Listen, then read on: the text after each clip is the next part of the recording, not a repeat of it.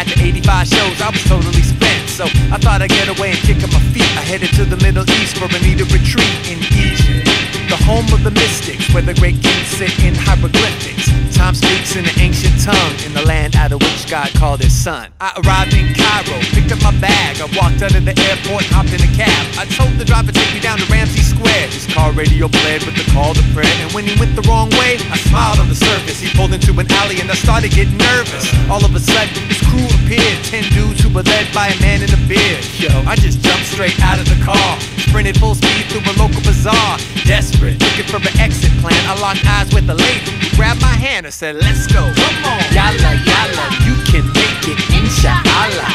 What did I get myself into? I got death on my tail and I need to move.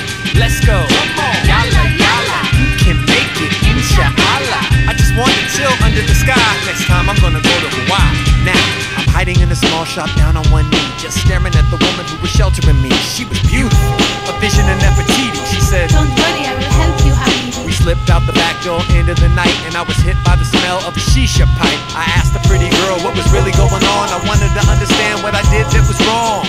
Why me for the sacrifice? How did I get involved in their passion right? She said some feel they need to kill for their God, and they justify murder when they call it jihad. Then she introduced me to a man in a fez and told me I need to listen to whatever he says. He points to a scooter, I'm ready to ride. The girl steps back, waves goodbye and says, let's go. Come on, yalla, yalla, you can make it, inshallah. What did I get myself into? I got death on my tail and I need to move.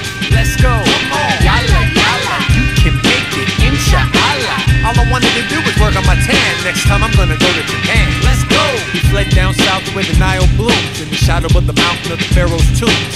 When we arrived, I lied by an obelisk. I better move or I'll be living in Necropolis, because I'm facing killers on a mission, a caliphate eliminating any opposition.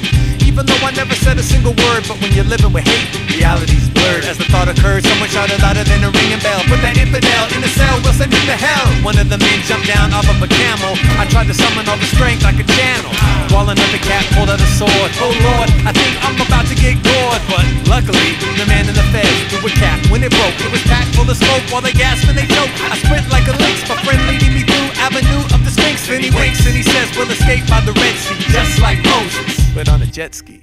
We were guided by the full moon's glow, reflecting on the ripples in the water below. When we arrived at the Sinai shore, I was greeted by the voice of the girl from before, saying, let's go. Come on, yalla, yalla, you can make it, inshallah. What did I get myself into? I got death on my tail and I need to move. Let's go. Come on, yalla, yalla, you can make it, inshallah. I just want to see something new. Next time I'm gonna go to Peru.